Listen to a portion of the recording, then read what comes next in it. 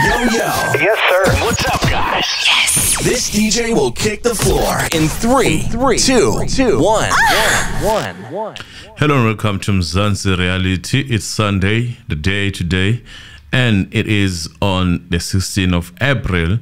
We are still on this thing of Thabo Baxter, and we're not going to explain much. I don't think we should be. All I can say is that we are going to obviously look at other things. There is a lot that is happening in South Africa, and indeed, Thabo Baxter might be that story that, yes, is important, but also there are big things that are happening that we will update you on. Most probably on the membership side, we are going to take you through the things that are of a country, and they are important to that sense. Emily, greet our people. For those who do not know me, I go by the name of Mr. Anonymous, and on Sunday, I'm always chilled unless something touches me otherwise. Hi guys, welcome back to the Mzansi Reality YouTube channel. Well, today I decided to put the microphone a little bit closer.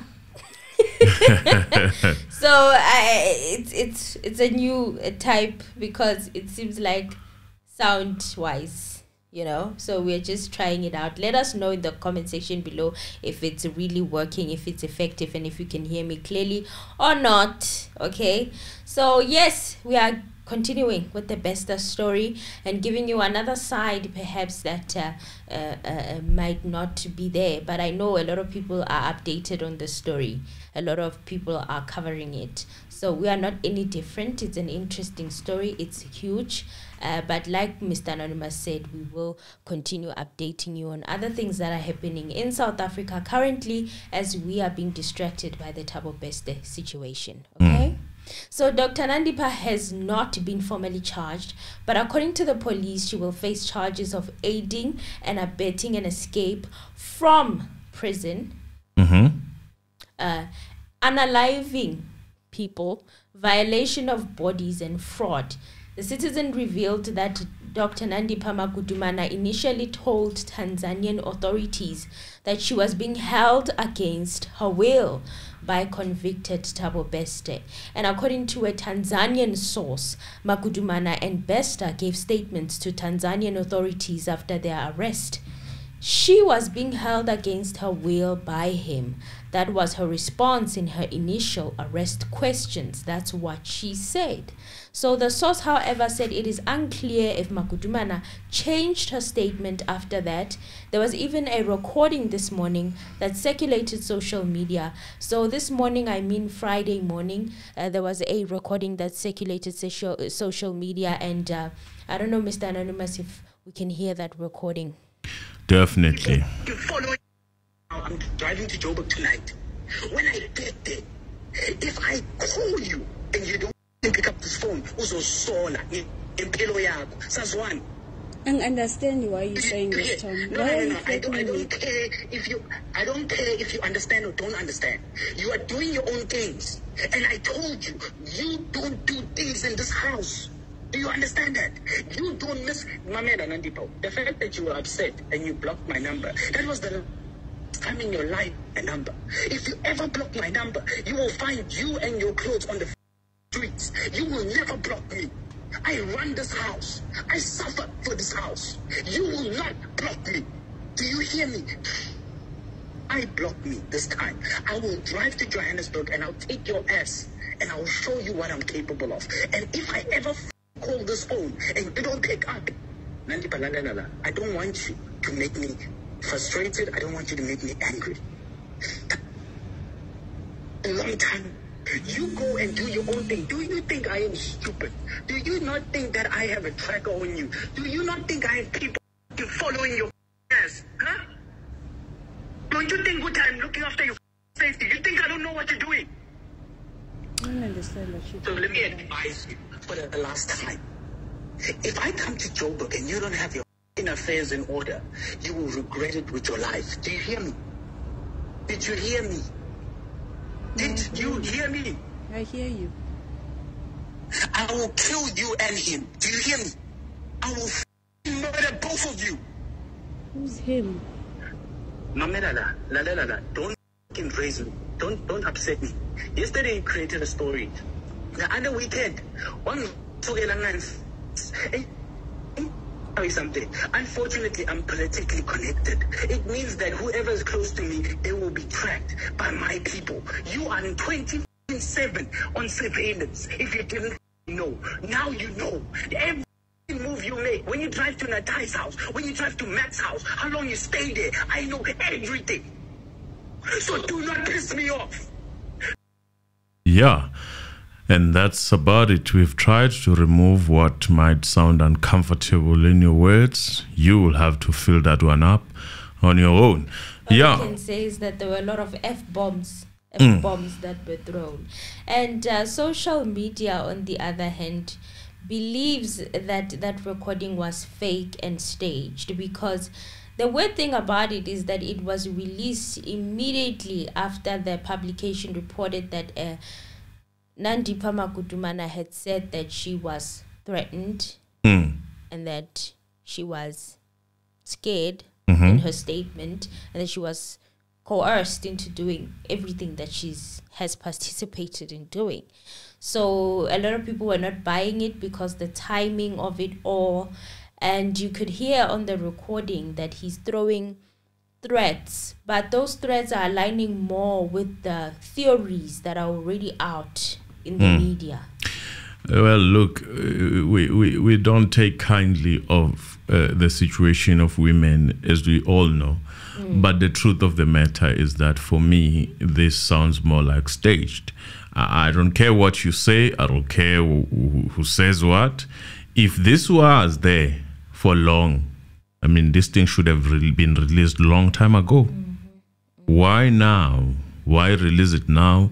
What should we do it with it now? At this point, it's pointless. Whether you were being coerced, it is pointless, because you knew you were going out of the country, right? Yes. There were what we call passport taken and Dr. Pashi, and you couldn't release it at that time. Why now? And the fact that you had a phone all the time when you were arrested, when you were apprehended, it sort of even gives it more, or actually less credibility.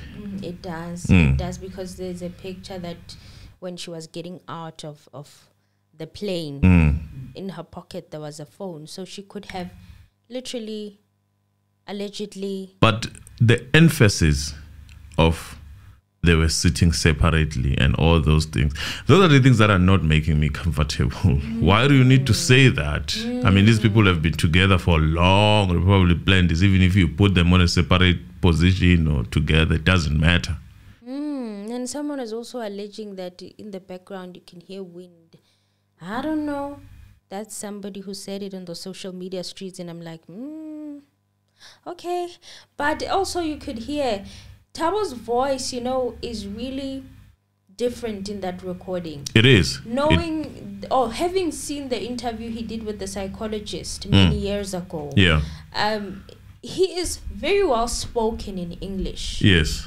And then for him to say, I suffered for this house, when it sounded like he was not even inside that house. Yes. Is quite peculiar to me. It's strange, because for someone who is very articulate, I mean, the man is articulate, he could scam people because he was that articulate. People didn't think he's a scammer. Even someone was on that video, there's a video on comments, it was saying that is well spoken for someone who left school at grade 7 or so? Grade 5. So, I mean, truth of the matter is that, yes, the man is well spoken. He wouldn't make such a mistake of saying, I suffered for this house, while he was not inside the house. Because it didn't sound like he's inside the house. In fact, it sounded like he was outside of the house.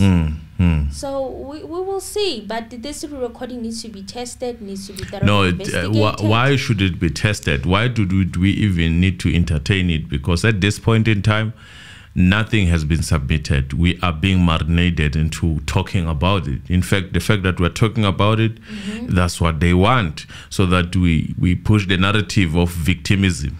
Oh, they push the narrative that Dr. Nandipha might be a victim. If there's of Thabo anything Bester. as victim or whatever. But I don't believe in that. Okay, so when the story first broke on Twitter about this victimhood situation, Mushendiki in the early hours of the morning had actually talked about how he tweeted it. He tweeted his story because a couple of weeks ago, Mushendiki was defending Dr. Nandipha with everything that he had. Now, Mushendiki is familiar on our screens, on social media. He's done a lot of shows on TV, and he was defending Nandipha with everything, saying that they are coming after her, they're trying to attack a black woman and all of that, only to find out that he was actually manipulated by Dr. Nandipha into fighting for her on social media. She had convinced him that she was being attacked by Ground Up. Ground Up is the publication that first broke the story because she is a black As much as we also would like to say, give Ground Up the credit of breaking up the story, there are other independent media that are claiming they are actually the first to look into the story. I think such as Mzilugazi. Also Sunday Times. And Sunday Times. So there is that fight of who broke the story. But for now, we will stick with what we laid our eyes on. Yes, now Mushe has since come back to apologize to his followers and actually showed messages of how he was played by Dr. Nandipha into defending her online. Okay, so I'm gonna quickly read through some of the things that were happening on the social media. Instance, we posted a receipt of him fighting because one person was asking how can she afford a Range Rover, a Porsche, and a Ferrari as an aesthetics doctor, and he said no, she received that gift from her husband. Guys, let's not perpetuate things that are not true. She was wearing blindfolds to her way there, and those that know it's a gift from her husband. Then a couple of weeks later, this was at the beginning of the month, I think. A couple of weeks later, Mushendiki came back. What yo, hi Sana, please bring back my. Okay, I'm not gonna read that word because I'm not sure. So I can apologize and say I thought I regretted. I have bigger regrets, Kebuti. Yo Mushe, defending champion. That is Mike Sana. Dim iluza betuna. And you could see with the WhatsApp messages that they were communicating throughout that time. You can see Dr. Nandipha there. Mushe asking Dr. Nandipha there, Mdase, are you okay with all that's going on? I love you always. And Mdase, they want to bury me alive. This is Dr. Nandipha. I love you always, Mdase. Tito uzondikupa. And then there was obviously a voice recording that we don't have. And then wabuya futi Dr. Nandipha Mdase, we need to fight Ground Up. The story is malicious and false. I want to know who is behind this. Are we able to get the Twitter bullies to stop this from going further?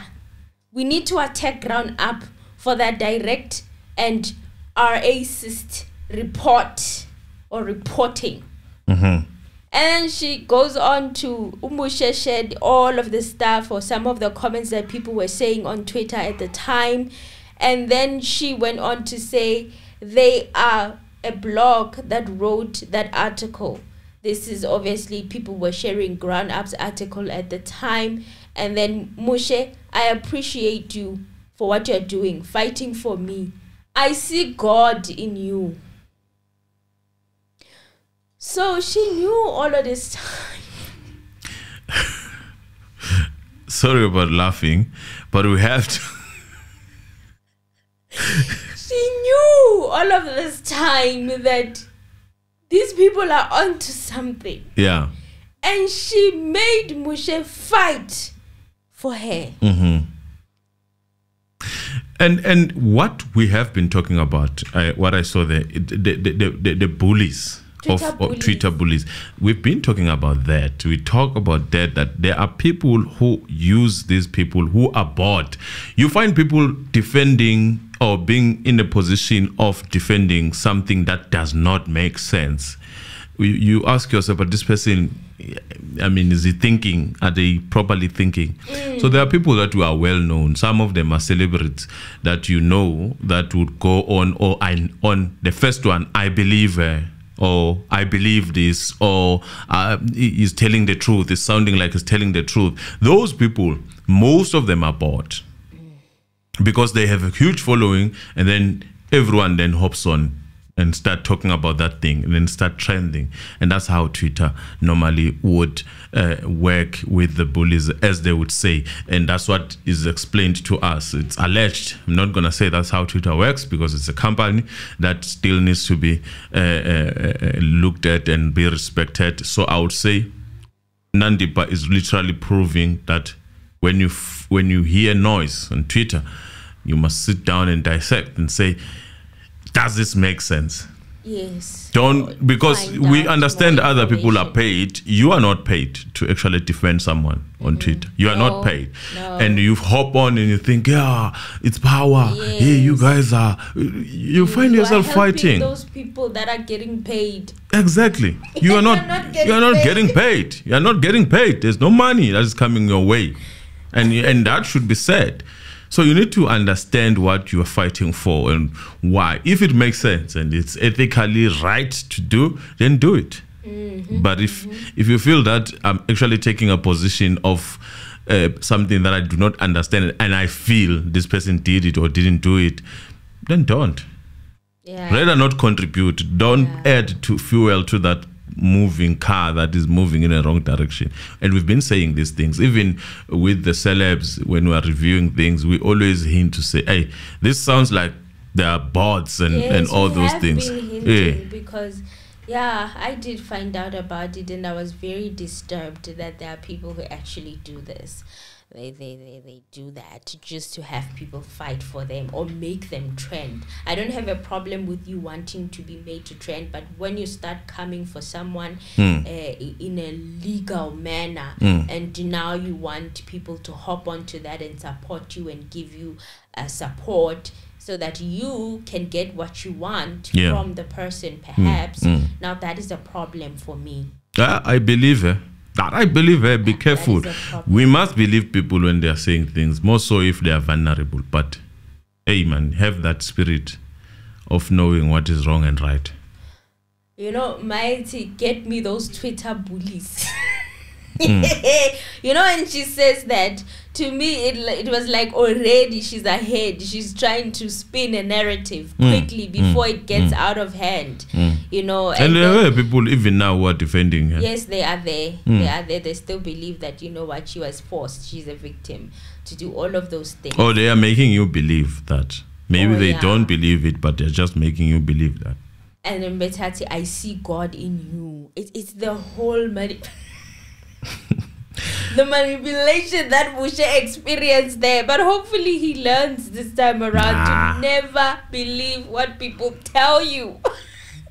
Do not believe it. In fact, he was fighting, believing that he's fighting for his friend. But even with your friends, you should tell them the truth. You should question. You know, don't just go with the wind because now they're making a fool out of you. You know, but he took it like a champ. He apologized to his followers and did the right thing, and he said, you know what, I've learned my lesson.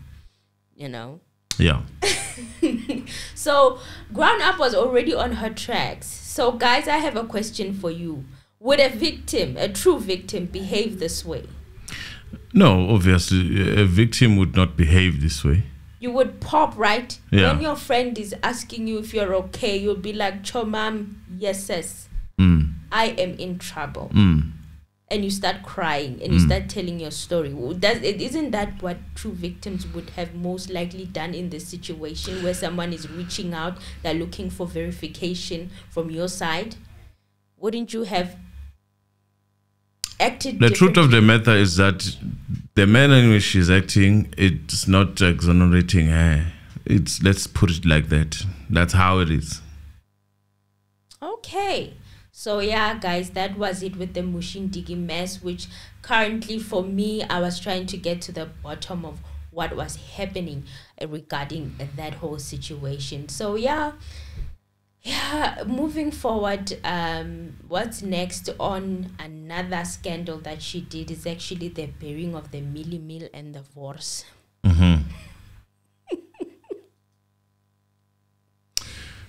Yeah. It's the burying of the Millie Mill and the Vors. A lot is happening with regards to that. There was a lot. I want to go through the story with you guys and cover it for you.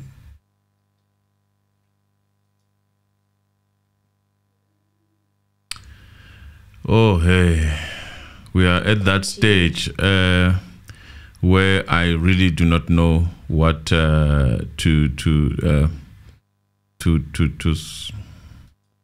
yeah, so Times Live also released an exclusive saying that Dr. Nandipha Magudumana is believed to have fake buried 2 of the 3 corpses that she allegedly stole, and is said to have arranged for bags of Millie Mill and packs of Boerewors to be placed in the coffins to replace the bodies. They resemble the structure of human bodies. The plot included a burial for these 2 bodies as well as mourners who attended the funeral.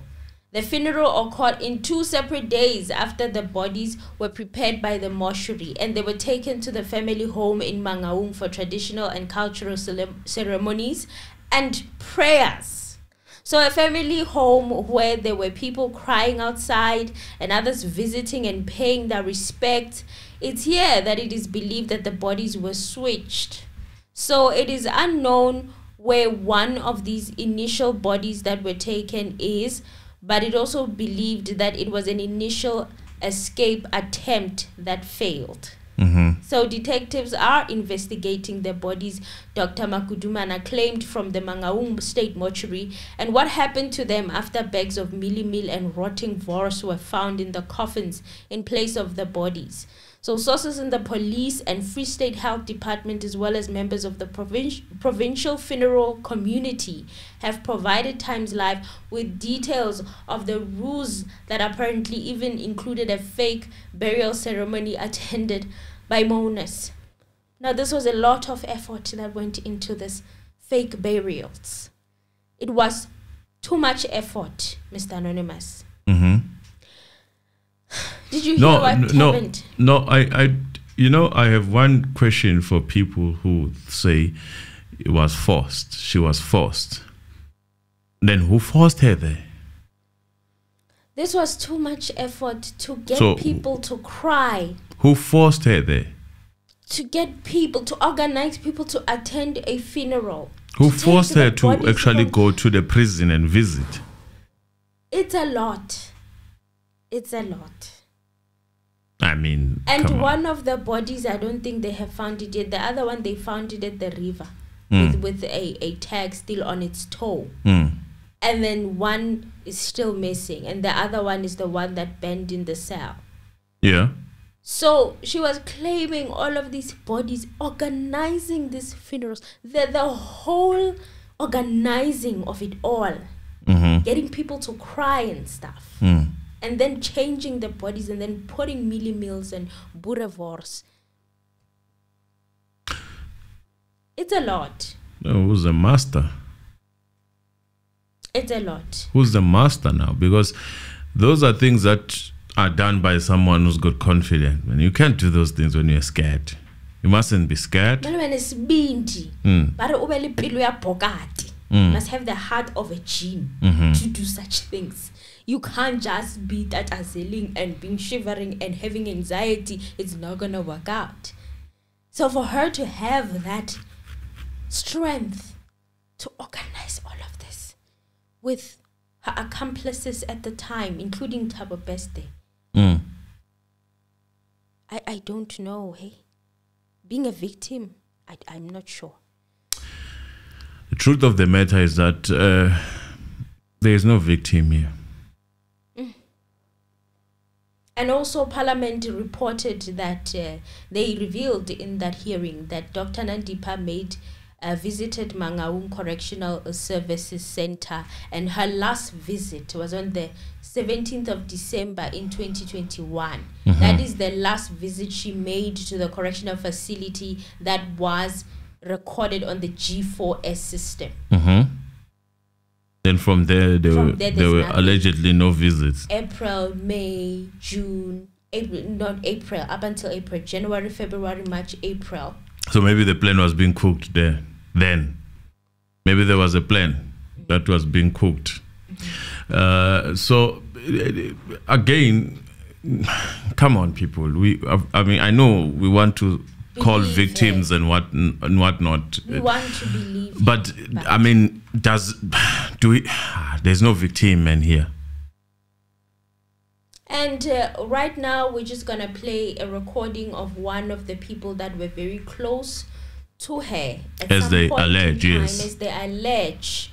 This recording says a lot. I'm not sure if it's true or not, but I would like for you guys to listen to this recording. I've been sitting on it for a couple of weeks now, not wanting to, because it sounds like the person is too personal in this situation, you know.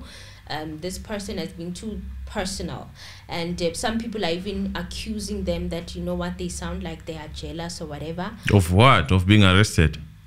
Let's just listen to the recording. Let's hear what she has to say. Because they would know it's me. I've got a son to protect.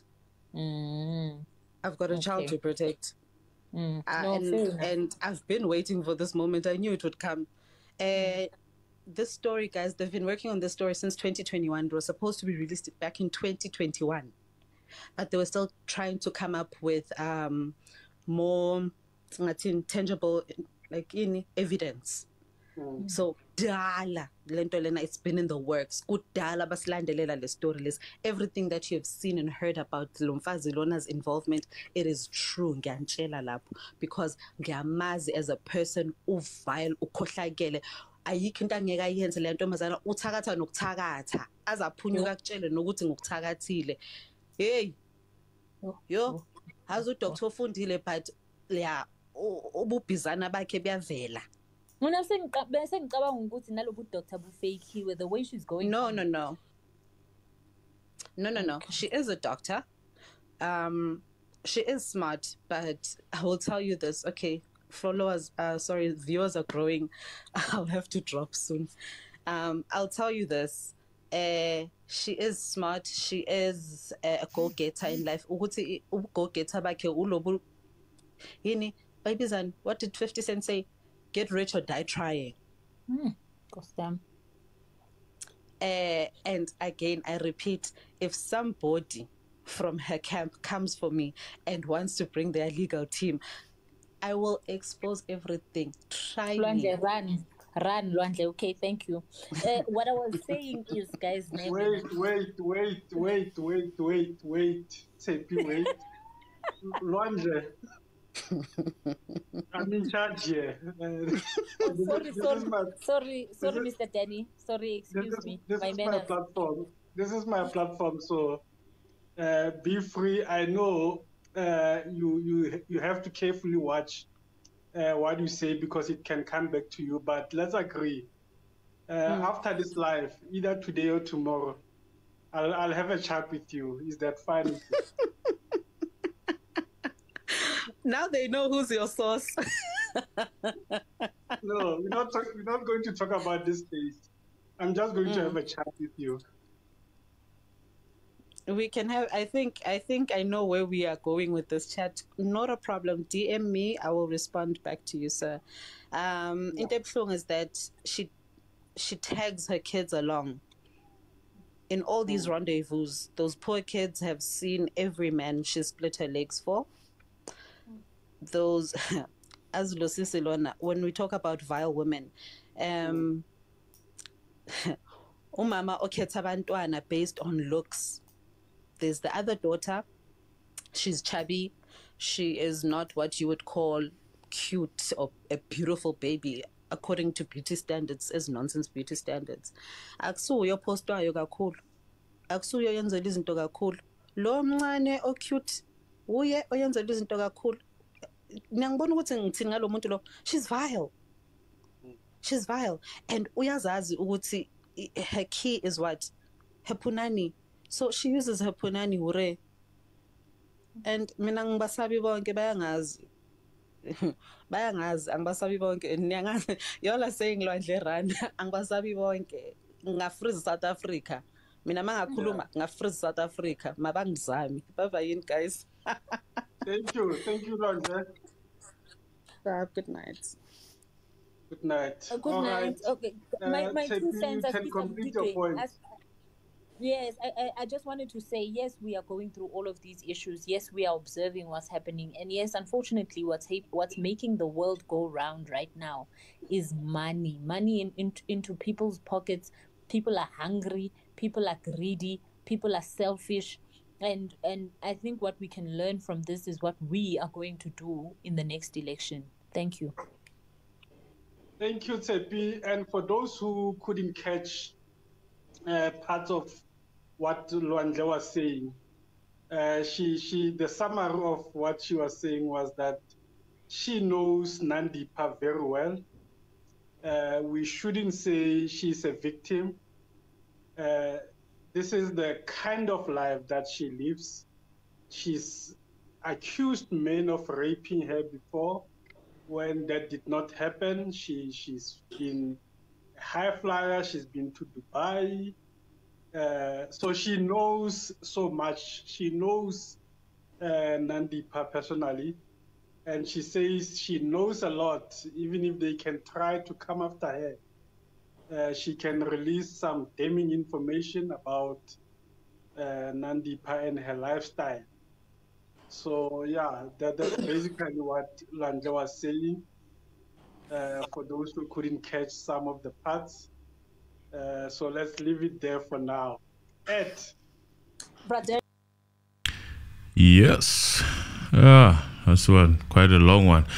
Well, you heard it all, and no much comment. If the person knows her, well and good, giving us another perspective of what we are dealing with here.